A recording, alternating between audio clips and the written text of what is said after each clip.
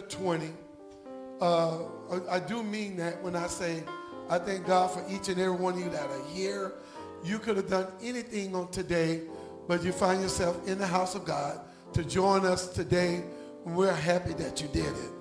We want to make sure that it's not a waste of your time this morning. And so far, I hope that you've been blessed so far being in God's house. For the next 2 hours, for the next few minutes, I'm going to be talking with you, amen, from the Word of God, amen. And we want to use for a scripture backdrop is the 20th chapter, 2nd Chronicles, just the first 3 verses. I put all the verses in there, all 20, just so people think that it's going to be a long sermon. People are like, oh, Lord, we're never going to get through this. No, but we're going to discuss a lot of it, but we're just going to read it in your hearing, just the first 3 verses. You know, we'll do it responsibly because I saw something in the 2nd verse. It's one of those long, long words that I can't pronounce. So when we do responsive reading, I will read the 1st verse, you read the 2nd, then I'll read the 3rd verse. If you could get through that, I think it's about a 14 letter word. Amen. I think y'all can speak that. Okay, I think we can do that.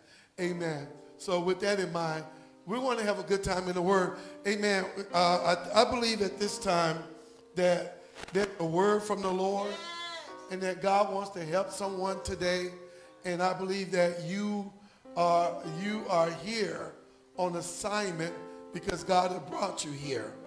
And he didn't bring you here so you would leave here worse, but he wants you to leave here better than you came. Amen. We're going to read these first 3 verses, and then we're going to go forth in the name of the Lord. And I'll start reading. We'll read all 3 together. I won't be that transparent with y'all. I think I got that word. Amen. I think I got it. All right. But if I call for something right before it, it's another way preachers like everybody's like, what's the word? Anyway, I'm back. It came to pass after this also that the children of Moab and the children of Ammon, and with them other beside the Ammonites, came against Jehoshaphat to battle. Then there came some that told, saying, there cometh a great multitude against thee from beyond the sea on this side Syria, and behold, they be in Hazazar Tamar, which is in Egadi. Good job. Oh, stop for a minute. Give yourself a clap. Y'all did that. Y'all did it. Oh my goodness. And all y'all that lip sync, shame on you. Amen. All right, number 3. And Jehoshaphat feared and set himself to seek the Lord and proclaim a fast throughout all Judah. Let's pray. Father, we thank you for gathering together today. We thank you for this occasion to be able to speak a word, Lord, to your people that you've handpicked to be here today. Lord, we thank you, Lord Jesus, for this opportunity, and we ask your blessings, Lord. We ask for your anointing to anoint our mouth to speak what thus saith the Lord, and anoint our ears to hear what the Spirit is saying to the church. Lord, we give you praise for all things. It's in Jesus' name we pray. Amen, amen, amen. I want to use for a topic for the next few minutes, flip the script. All right. Flip the script. Amen. Flip the script. Amen. Amen. I've been talking for about a week and a half from a book that's called Win the Day by Mark Batterson. It's a powerful book. Amen. Very encouraging. And in the book, at the beginning of the book, he gives a lot of good stories and good analogies of how to develop great habits if you're going to accomplish great things. Amen. The first thing he says is that you need before you do anything else, is to flip the script. That's the first habit that you should build. Amen. And I'm using that as a backdrop today because it's a habit that we're trying to build today. Is a habit of serving God, loving God, serving God, and being obedient to God. Amen. We have to learn how to flip the script. Amen. Jehoshaphat is a great guy to start with, you know, and as we talk about his story in a few minutes, I want to just talk about, I shared this about a week ago at the church. I was talking about the American Cup race, and the author in the book, you know, Win the Day, should get that book. It's a good book. He talks about how in the 1800s that they started racing, and for 132 years, this one country won the American Cup for 132 years in a row. And as they were getting prepared for the 133rd, Australia decided that they wanted to get this championship. And the story I shared from the book was that the captain from the Australian team, 3 years before the race took place, he made a recording of the sail that moves in the water, how the boat moves in the water. He made a recording of them, actually a recording narrated saying that the Australians have won the American Cup. And they had to listen, every team member had to listen to that twice a day for 3 years. They had to listen to it twice a day for 3 years. When they got up, listen, the Australian sailboat team has won an American Cup. When they went to sleep, the Australian sailing team has won the American Cup. Well, when that day came, it was no surprise to them because they had won every day for 3 years. Yeah.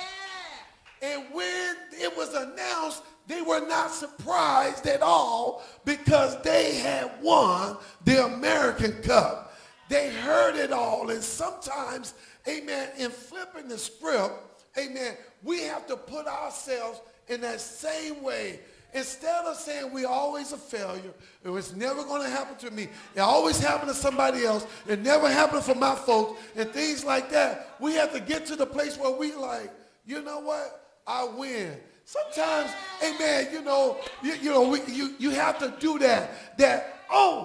Sometimes you have to call yourself on your voicemail and say, I got the job.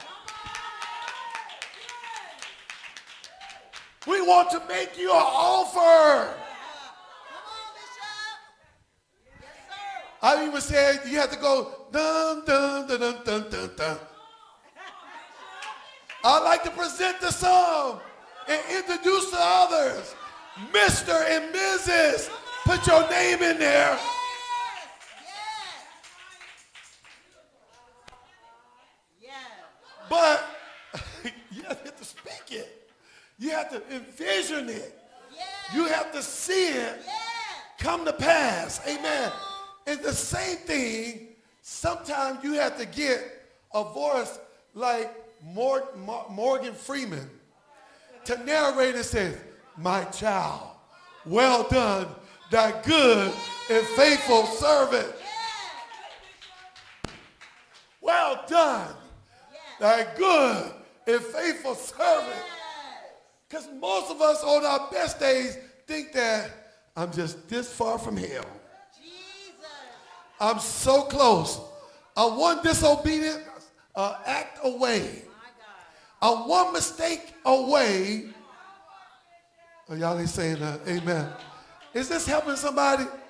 Amen. Now, I told you our theme is, this is our, for the next 3 weeks, I'm talking about flip the script, about 3 or 4 weeks. But today I want to focus on the battle is the Lord's. Amen. It's important that we get that. I didn't read all of that I wanted to read today, but for the lack of time, I just thought I'd get to the point. This is important to flip the script, because what we find in the Bible, that's the only way that we can win the battle. We have to learn how to flip the script. Amen. Oh, I had a definition of flipping. Amen. Amen. Not the one that y'all get as a substitute word for cussing. You know. I'm sorry, did I say that out loud? Amen. Amen. I want to read this. This is a good one. Amen. To toss or to put in motion with a sudden impulse, as with the snap of a finger or thumb, especially so as to cause to turn over in the air. Amen. It's important. This is good. You'll like it. You'll like it. All right. So watch this. Okay, I'm reading a different definition. Dictionary.com. Amen. I have to give a footnote. Amen. Amen. To change. All right. Or to another one is to cause to switch from one political party to another political party. Amen. To move something suddenly. Amen. To turn over, especially with a short, rapid gesture. I just was saying, oh, flip script. Amen. In other words, flip the script is just like this.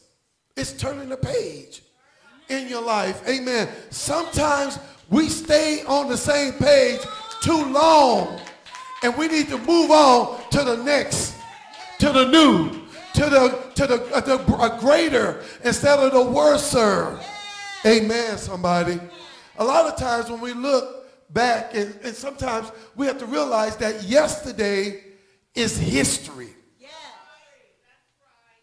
Everything that happened before this moment is history. And being history, amen, sometimes we look at history probably in three different ways. We look at it as genealogy. We look at it from personality. And we can look at it from a theology mindset. Amen. And I want to deal with that theology mindset. Because what happens is we don't look at life most of the time from a God perspective. Okay, well, can I, you want me to elaborate on it? Okay, I guess I will. Amen. It's called providential, amen, thinking. That means thinking with the mindset that God is in control. A lot of times it's hard to flip the script because we think that we still got to fix it. We still got to make it happen. We still got to, if it's to be, it's up to me. No, it's not up to you. If it's to be, God's got to help you. There's one way of thinking providentially is that everything leads us back to God being in control. Amen. There are cynics out there that believe that that it's not built with life is not built with that in mind. But we know that the Bible is His story, God's story. Amen. That He puts a hyphen in to add us in with it. Amen. When America was built, a lot of times we look at from our leaders that created America and that came over here and worked where we live at right now. They had a provincial, amen, mindset that God brought us here. We can make it here. This is a place that we can do it. Amen, somebody. I'm not talking about all the politics that goes with it. But what I'm saying is that it was that type of thinking, amen, that caused them to move forward, to turn the page on the old world and come to the new world. Amen. That's why we're here today. Because somebody turned the page on the old world, amen, and opened up the book to a new world. Amen. Same thing happened, amen, amen, when we think about Jehoshaphat. Jehoshaphat is so interesting when you look at him starting about the 17th chapter of Second Chronicles. Amen. It talks about him coming. He's one of David's great-grandsons. Amen. But the thing about him is that his beginning wasn't as glorious as this moment right now. We see something happening with him. We see that he has taken, amen, the news of the battle that's coming against him.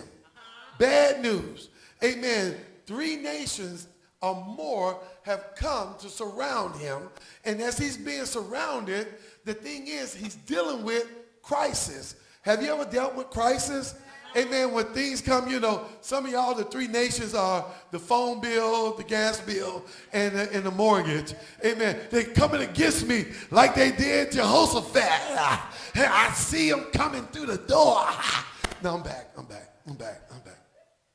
So what happened is we go back in history. Remember I told you you can look at history from many ways. And so I was talking about the theological mindset. Because a couple of chapters before, he was hanging out with the wrong crew, amen, with the wrong king, amen. And the king said, won't you go into battle with me? And he said, sure, I can go into battle with you. Let's do this thing. Let's get crunk with it. Amen, amen. Somebody said crunk, that's like 1981. Anyway, and so, but you know, an old man trying to be current, you know. But anyway, and so they got ready to go into battle. He said, wait a minute. He had enough sense to say, is there a prophet that can let us know what God says about this? And so the king said, oh, yeah. So he had a whole bunch of prophets. It's about the 17th, 18th chapter of where we were. And so 400 prophets. Woo, king, go into battle. Go now, G-O, go. God says go. And then, but he found those prophets not to be God's prophets. Amen. They were evil prophets. He said, do you have any of God's prophets here? He said, yeah. The king said, I got one. And so then one prophet came, even the guy that went to get him from the king, he says, God says to the prophet, listen, everybody has said that we should go into battle. Won't you kind of agree with everybody else and go and tell the king, let's go into battle? And so Jehoshaphat and this king is waiting to hear from this prophet. He comes on the scene, and the king says to him, to the prophet, should we go into battle? And the prophet said, go, king, do what you want to do. He said, stop playing. Tell me what God said. God said, if you go into this battle, you will not come out alive.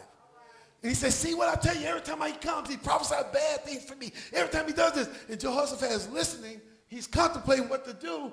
And as he's listening, the king gets mad at this prophet, and they go into battle. But the king said, you know what? Watch this. You stay in your king apparel, your royal suit, Jehoshaphat. I'm going to disguise myself as one of the soldiers. So the other king went into battle. And then the enemy that they were fighting against came against. They said that the leader of that king, of those people, the enemy said, don't fight great people. Don't fight these soldiers. Look for the king and go for him. So Jehoshaphat was looking like the king, and everybody started coming. And when they got ready to kill Jehoshaphat said, Lord Jesus! He just yelled out. And God made them go to, they said, oh, that's not the king that we came after. And they spared his life. Jehoshaphat and his crew got up and they ran back. Amen. And what happened with this other king? He got killed, just like the prophet said. Well, so now this Jehoshaphat is being surrounded. And now look at him. Instead of following the same script, he decides, I'm going to go to God for myself. I'm going to go and trust God for myself. I'm not going to look for other people to tell me what God is saying. I'm going to find out what God is saying for myself. He flipped the script. He flipped the script.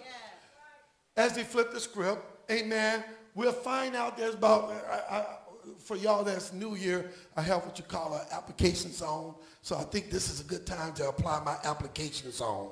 Amen. I saw 4 things that the king did in his prayer. Amen. In this chapter, chapter 20. It's beautiful. Amen. As he went, the Bible says in verse 3, Jehoshaphat feared and set himself, made up his mind to seek the Lord and proclaim a fast throughout all Judah. And as he goes on there, you can see him starting in verse 5, and he started talking about how he prayed. Well, this is what came out of it. The first thing he does is when he went to pray, he stopped what the script was. I'm going to talk about the script a little bit in a minute. He told God about his problems. Amen? He told God about his problem. He told God, this is what's going on. See, the Bible says acknowledge him in all our ways. This is verse 6. Amen, if y'all looking there. And so the thing is, he acknowledged that this problem was in front of him. Sometimes in flipping the script is being honest with yourself. Yes. I have a problem with. Yes. Amen. I seem to be falling in. Yes. It seems like I keep doing wrong. Lord, I can't make it through this situation. Lord, my money is short. Lord, I feel lonely. Tell God what the problem is. Yes. Amen? Then it won't turn to an elephant in the room. Yes. Anyway, I'm back. All right. So he told God about his problem. He told him about it. He started telling God, he started acknowledging who God was. Amen. So acknowledging what his problem was, he acknowledged God's greatness. Aren't you the God that created every kingdom? Are you the one that are in heaven? Don't you rule over all the kingdom? Amen. Is it not power in your hand? Amen. And might that there's nobody that can withstand you or fight against you. Amen. And so the thing is, the second thing he did is, and I'm counting up in this, is that he acknowledged his own lack of ability. Sometimes your responsibility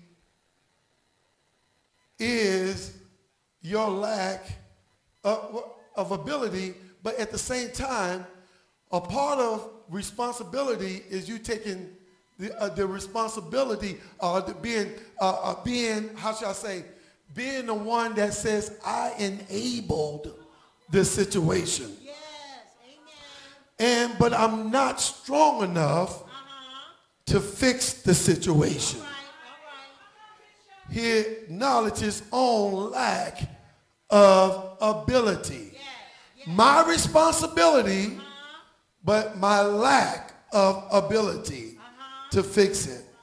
Amen. I'm so glad that God specializes.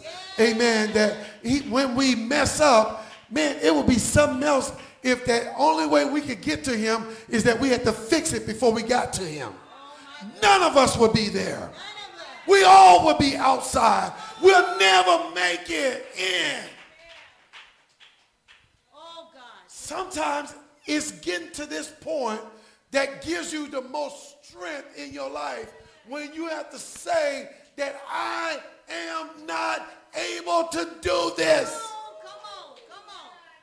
In dealing with AA, NA, father-in-law was in there, amen. And the thing is, one thing I noticed that with that, it was the ability to say, I can't do this by myself. You have to get to a place where you realize that you can't do this by yourself. That's why we're talking about flipping the script. The script was, I'm on my own. I got, just like a Monopoly game, go to hell. don't collect $200. And that's it. You land on the wrong property. Amen. From day one, we land on the wrong property. Amen. We were born in sin and shaped in iniquity. Amen. From day one, we didn't have a chance. Amen. You didn't make a choice. Amen. Before you can make a choice, you are already a sinner. Wow.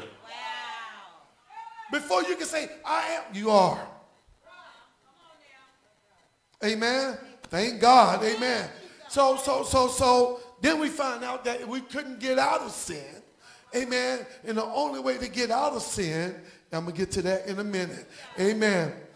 But what I found from Jehoshaphat, because this man had been in a bad situation before, and he refused to go down the same road again. The third thing I saw that he did was that he refused to look anywhere but God. He didn't try to go to other leaders, try to go to other people. He didn't try to go to his staff. He didn't try to go to his wife. He didn't try to. The thing is, sometimes it's just something that you and God going to have to work out. Yes. Amen. Amen. Amen, somebody. Amen. Hallelujah. He refused to look anywhere else. And that's why the Bible says this. Now, I'm going to say this. This is a commercial for pastoring. I will give you pastors after my own heart that's going to teach you. Amen. Sometimes in refusing to look anywhere else but to God, you need to get to someone that knows God. Amen. Amen. I just want to say that. Amen. Amen. The fourth thing I saw, and the last thing I'm going to say about that, I feel like Forrest Gump. That's all I'm going to say about that. He got the whole congregation to stand with him before the Lord. Sometimes in flipping the script, you should go to God, tell God about your problem. You should take responsibility and acknowledge your lack of ability to fix it. Amen. Number 3 is that you should refuse to look anywhere else. But there's got to be partnership with those that want what you want. We're talking about AA, Anonymous, and all those things. The thing is, those little meetings, amen, it is something that they all hold on to. Just being in a community, amen, that you can hold on with somebody else.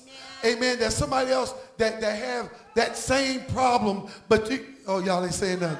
That's why we come to church, because, amen, that's why we praise him, because we all have the same situation. But if God is not on our side, if God is not for us, who can, but God is for us, who could be against us? Amen. And so what I find from this whole ordeal and flipping the script, verse 15 is the key to the whole thing. Now, verse 15 says this, and he said, this prophet, the one that God sent to say something to them, hearken ye, all Judah, and ye inhabitants of Jerusalem, and thou King Jehoshaphat. Thus saith the Lord unto you. Ain't that something? He sought the Lord, and here's God answering. Yes, yes. Come on. Ain't that something? Amen. Jesus said, ask, and it shall be given. Seek, and you shall find. Knock, and it shall be open. The enemy's job, the devil's job, is to keep you away from asking. Yes, yes. Keep you away from relationship with God. Oh, my goodness. Okay. Here we go. All right. Thus saith the Lord unto you, be not afraid nor dismayed by reason of this great multitude. These problems that you're dealing with, life circumstances, be not afraid nor dismayed by reason of this great multitude, for the battle is not yours, but God's. Amen.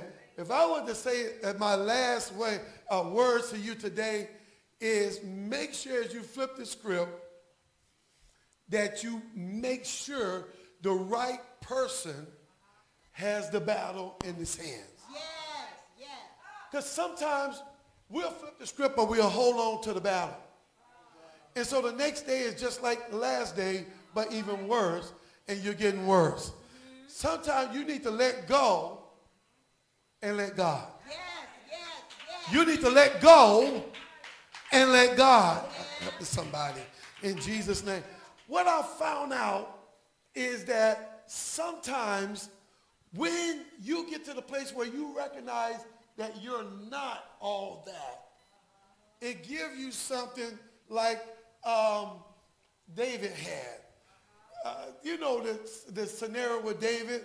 David, he was a smaller man, amen, getting ready to fight against Goliath, amen. But sometimes, amen, in being weak, Paul says, that's when I'm strong. Yes, yes, yes. Don't you know there's a lot of weaknesses that we have, but if we didn't have those weaknesses, we would not be as strong as we are today. Come on, yes, sir. Sometimes, amen, compensating for your weaknesses will cause you to grow. Okay, so it's something that's called compensatory skills. Amen. It's a perceived disadvantage. Amen. Causing it to be, what it looks like is a disadvantage, but in disguise, it's an advantage. In disguise. You know, you're the smallest guy on the football team. Amen. Everybody make fun of you and joke at you. But because you're so small, it makes you want to work harder. It makes you want to dig in. You want to be the first one at practice and the last one to leave. Amen. The first one there and the last one to leave. And so the thing is, as everybody consider how big you are, amen, they don't look at your size. They look at your heart. Sometimes that's what I think helped David win, is because his compensatory, I missed that word, compensatory, amen, skill.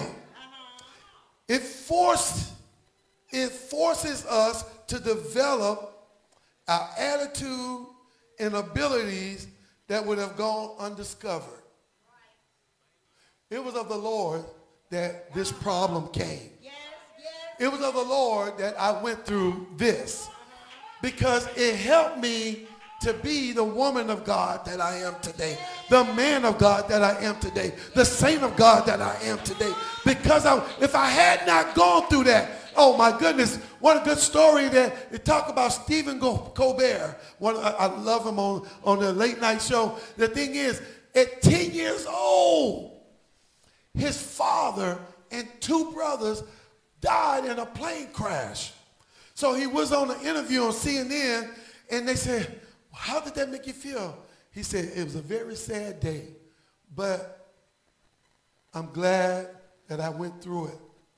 And he was not glad that his father and his brother died, but he would never have turned out to be who he is if he hadn't dealt with that adversity.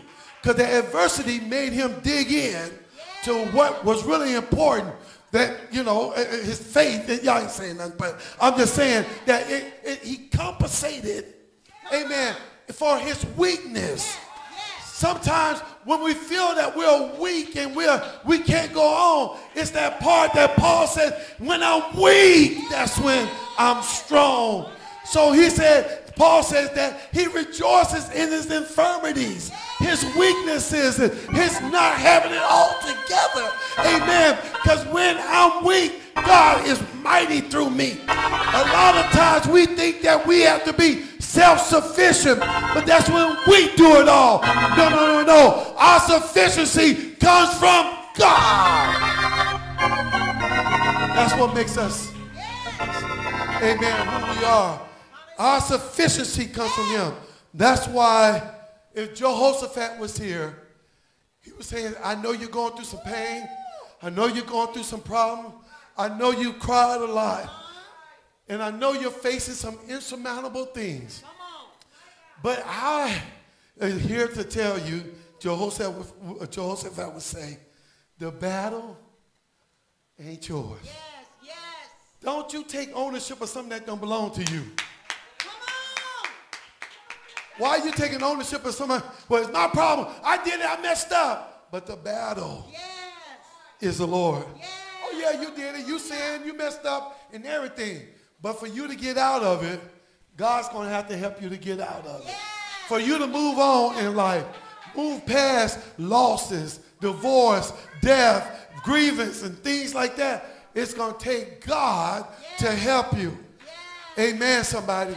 We welcome you to Back to Church Sunday, only to remind you that the battle is the Lord. Flip the script in your life. Don't hold on to things that's not belonging to you, that belongs to God. And if it belongs to God, he got a way out.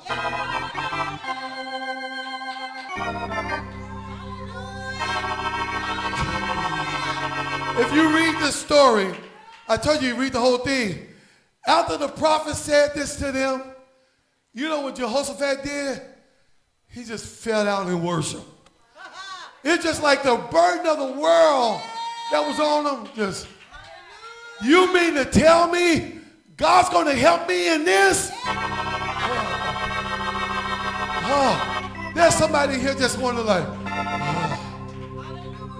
hallelujah. And only thing he could do afterwards is just get those that stood with him and said, can y'all just praise God with me for a moment?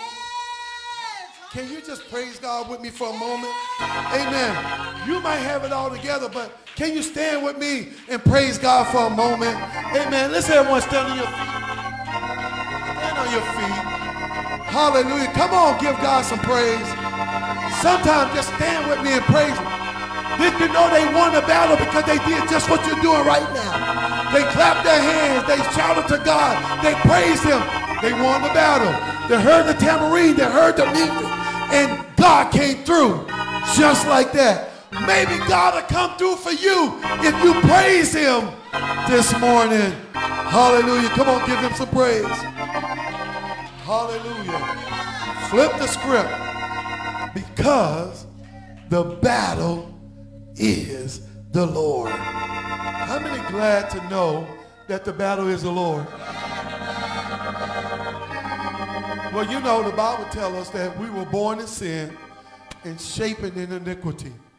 That the only way that we can be free of sin, God will have to do it. The scripture let us know, for God so loved the world that he gave his only begotten son, that whosoever believeth in him shall not perish, but have everlasting life. I told you we were born in iniquity, born in sin, shaped in iniquity, and that we were go to hell, do not collect $200, that we had a fate that looked like that was it. But we don't live by fate, F-A-T-E. The Bible says the just shall live by their faith, their dependency on God, their trusting God. They're refusing to hold on to anything else but God. Today is a day that you can flip the script in your own life. There's issues that you're going through. You can't make it by yourself. The Bible tells us how we can get in right standing with God. How do we get in right standing with God? Repent and be baptized, every one of you, in the name of Jesus Christ, for the remission or removal of sin, and God will fill you with the Holy Ghost. Amen. So the Bible lets us know there's three things you got to do. Repent, be born of water and of spirit. Repentance is having a mindset saying, Lord, see, when you repent, you say, Lord, you take the reins. In the world, they say, Jesus, take the wheel. Amen. That's why you got so many accidents out there. But anyway, I'm back. Lord, take the reins. Take the reins. Lord, I listen, you know what I'm going through. And I think the biggest problem that stops people from repenting is pride. You know, I mean, I got to, I have to change my life. I got to turn around. But listen, if you don't do it, you deal with the same issue over and over again. And if the Bible lets us know that the wages of sin is death, but the gift of God is eternal life through Jesus Christ our Lord. Okay, you got two things. Wages of sin. Wages. A payday for sin. A gift. Amen. One of the terms that we use, a lot of people are religious. Religious says do. I got to do this. I got to do this. But Christianity, or being saved, says done. That's what you have to do. It's done. Christ died on the cross, shed his blood so that you can be free from whatever you're going through. Can you see that? It's done. It's done. That's why the battle is the Lord. God knows how to bring us out. He knows how to deliver us. If you're here today and you haven't given your life to Christ, you can flip the script today and come and give your life to God, surrendering to him, saying, Lord, I'm sorry, forgive me. I want to be baptized in Jesus' name. I want to be filled with the Holy Ghost. I want you to take over my life. Amen. Praise God. Amen. If you're here and you want prayer, we have ministers that will pray for you. Amen. And lay hands on you. They will have a mask on, of course. But the thing is, I just want to say to you that you could come today. This is your day to be free. This is your day. Amen.